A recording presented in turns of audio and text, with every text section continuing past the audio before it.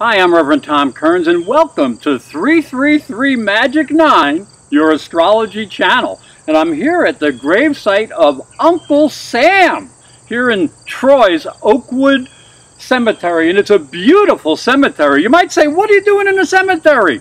Well, November is the month of Scorpio. And Scorpio rules death and rebirth. And there's a lot of activity in Scorpio.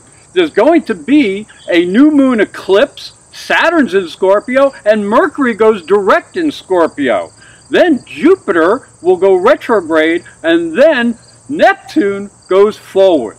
So that is going to make November a very interesting month. So here's what all this means for your sign. Uranus squares Pluto on November 1st. This is the fourth in a series of 7. Virgo, this is the fourth time that Uranus is squaring Pluto. Now this is happening from your 8th house of sensuality and rebirth to your 5th house of romance and creativity. Now the question you must ask yourself is, how have you used your willpower and your endurance to help you renew your personal power and your deeper intuitive nature?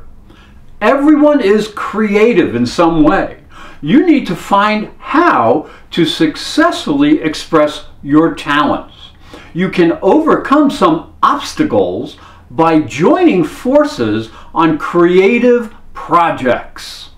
There's a new moon eclipse conjunct Saturn in Scorpio November 3rd. Virgo, the new moon falls in your 3rd house of mind and communications. This is a complex and intense eclipse that combines the power of Scorpio and the energy of Saturn. Now, you are responsible when it comes to details, but now a new cycle asks you to bring a deeper sense of meaning into your ideas. If you want to affect and move people, you must analyze the information that comes at you, you must structure it in a comprehensive system, and you must be able to communicate it in an easy to understand manner.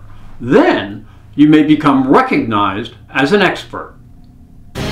Mercury turns direct on November 10th in Scorpio.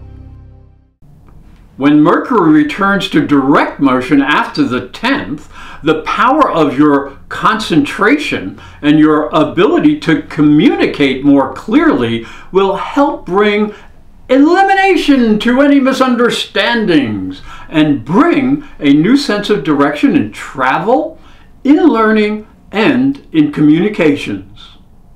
Jupiter turns retrograde on November 7th.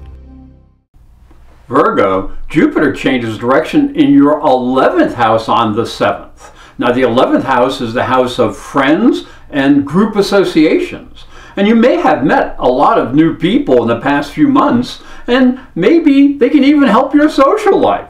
But you have to pause for a while to make sure you've met the right people and you've joined the right groups. You want to be loved and admired, and you do need to be open-minded. But you must also stay true to the values you hold in your heart.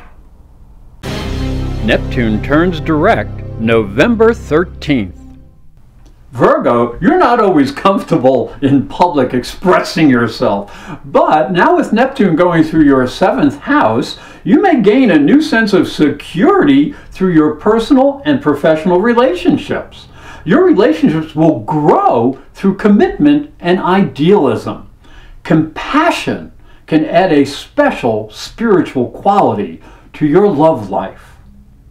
These predictions were based on your sun sign. If you'd like more accurate information based on your time, date, and place of birth, you can go to my website, ProfessorAstrology.com, and go to the Personal Services page. There you'll find a way to order either a transit chart based on your time, date, and place of birth, or you can contact me for a psychic and spiritual reading. The information is all there. Now, I'd like to thank you for watching. I'd like to thank you if you would share this video, and please share it because it's free. and if you like to like it, like it. So I'd like to again say thank you very much for watching, and thank you for listening, and I hope November is a great month for you.